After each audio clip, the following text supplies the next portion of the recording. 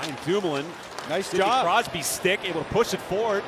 The attacking zone, Letang inside out, and trying to get the shot off. It's down to a rebound. Crosby, he scores! Sidney Crosby slams it home, and the Penguins with a 1-0 lead. Look at the bench. The bench is going crazy because Crosby had to go get a stick off the bench.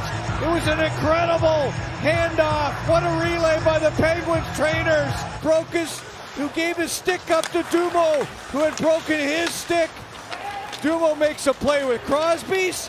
Crosby goes to the bench, gets the handoff, and here he comes. Bingo! What a play by the Penguins all the way around. It took everybody, the bench, and then Crosby.